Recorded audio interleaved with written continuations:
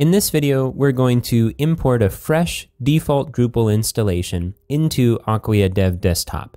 Now this can be useful as a reliable starting point for some of the other video series where we use default Drupal as the basis for the examples, but we're also going to use this Drupal installation folder for the PHP script examples in the rest of the series.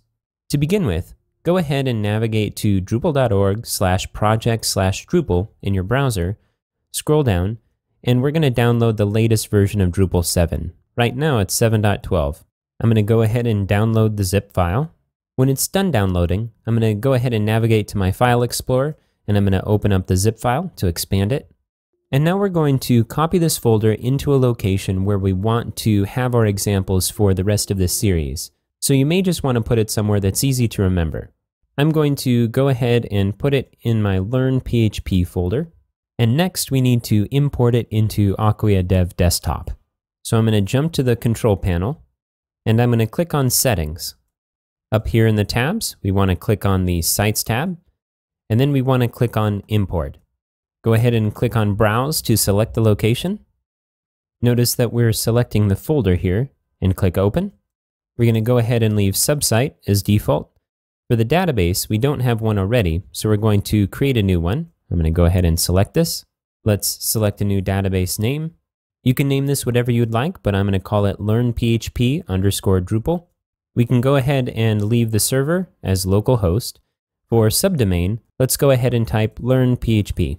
Now you can see the full URL here that we would go to in order to navigate to this new site. URL path is the subfolder within this site that we would want to install this. So for example, if we type Drupal, we'd see this Drupal at the end of the URL. Because we already have a subdomain, let's go ahead and leave this blank and click Import.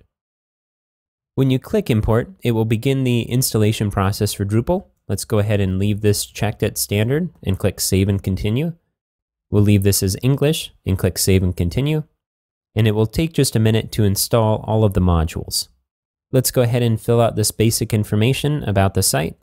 All I'm doing here is adding an email address, a username, and a password, and then I'm going to scroll down to the bottom and leave all of the settings as their defaults and click Save and Continue.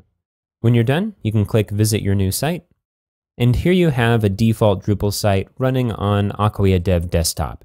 Now again, we're not using this site for this particular series, but if you would prefer to use Acquia Dev Desktop, you can use it now on any of the other video series on buildamodule.com.